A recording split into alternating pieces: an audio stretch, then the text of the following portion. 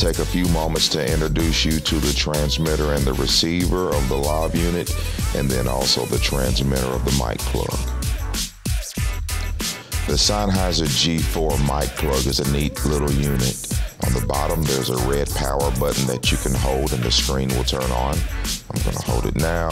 You see the white LED turn on. I really like the G4 series because the G3 series had a yellow screen, so this white screen makes it very good. On the bottom, you also have up and down buttons and a set button right there. You press the down or the up buttons to scroll through the menus, and then you press the set button to enter any menu. And so you can just scroll up or down, and then when you hit the set button, it'll let you get in that menu. And then if you want to like change the frequencies, for instance, you can just scroll up and down. You like that frequency, you hit the set button, go to the next frequency, up and down, find the frequency you want, hit the set button, and then it's stored. The LED screen will tell you that it is stored. One way that I like to use this unit, I like to turn the mute button on and off. I don't like to keep the mute on so that people that are using my microphone won't, mute it and won't understand why the mic doesn't work. But, everything is very easy to press. If you got skinny or fat fingers, you can do it easily. And then again, if you just hold the power button, the unit will turn off. Very simple. What's more with this unit, it's really easy to plug in a microphone and secure the microphone. Any dynamic microphone can plug into this. You press it in, and then you take this locking mechanism and then you turn it clockwise, and it will tighten, and then you can't pull it out. And then if you turn it counterclockwise, it will loosen. Any dynamic microphone works easily, so this makes this mic plug a very useful unit. Plugging in a microphone into the wireless unit is simple. You just simply put it in the top and then you twist it to secure it. This is very simple and very easy. Also, on the receiver, if you want to plug in the XLR, just take the 1/8 inch side of it, stick it into the top, and you're going to twist it, and it locks in. The microphone and the receiver plugs in, twists, and locks. If you want to get on my nerves, complicate things. I hate when things are made harder than they need to be. And this unit doesn't do that. I really love it. One thing that I love is the white screen. The G3 unit that I have, it has a yellow screen, but this white screen is pretty good. Also, some of the features in here, like the easy setup, the ability to name the unit, to adjust my output, to go into the advanced section and change the frequencies, or even use one of my new favorite features is in the easy setup menu. You can literally scan a new list. When you scan a new list, the unit will automatically scan the area wherever you are.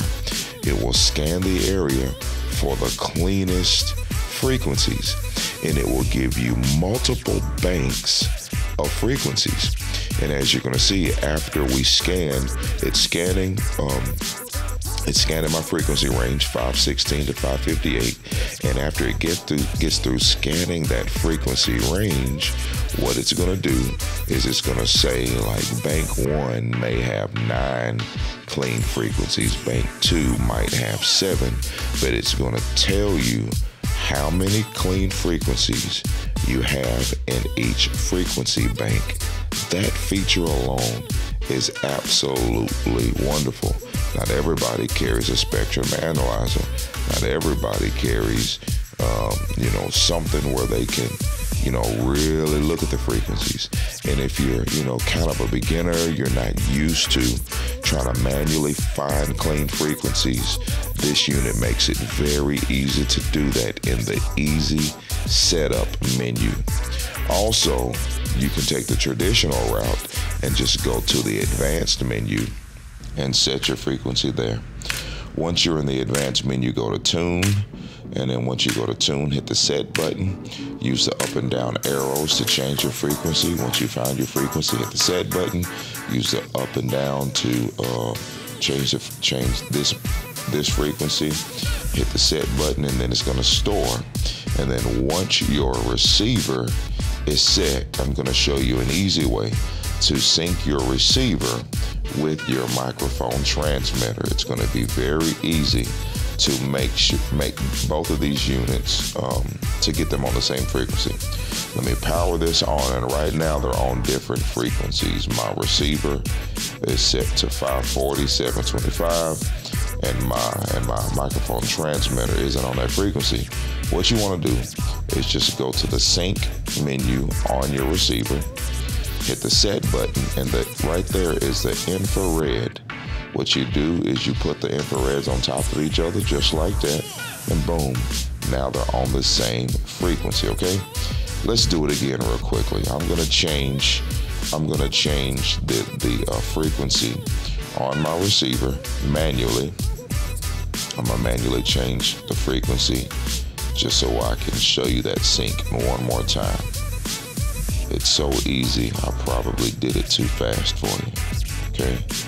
So now that they're on different frequencies, you look at my receiver, I'm at 524.250, and my transmitter is still on 540, 725.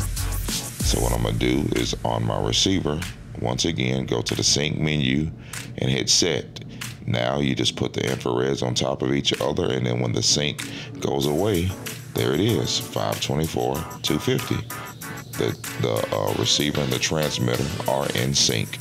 Favorite feature. Okay, this is my field kit that I put together. I have multiple transmitters, receivers. In the middle, you see the yellow screen. That's that G3 unit. I got some IEM in-ear monitors over there. I got some G4 mic and transmitters.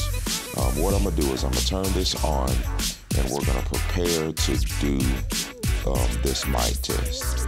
On this unit, I like it because it has meters on the screen. The left meter right there, it's showing a little bit of radio frequency already on the 525, 175 here in Coastal Carolina. I have had some frequency issues just because there's a lot of RF going on.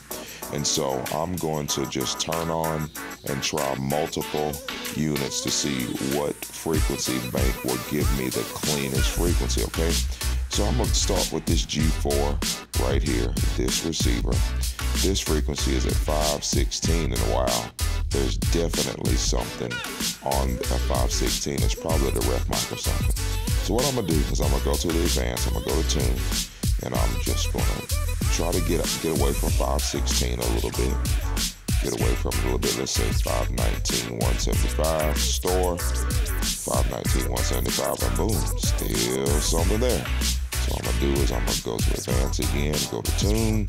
I'm gonna hit set. I'm gonna go a little. Let's go a little bit higher. Let's go 530 something. Let's try 533, 175. And then if we look, so this is absolutely what you want to see. No audio signal, no RF signal. Thank you for watching this video where we share our favorite features and functions from the Sennheiser G4 EW100 series of microphone transmitters and receivers. For more, visit our website, preachandplay.com.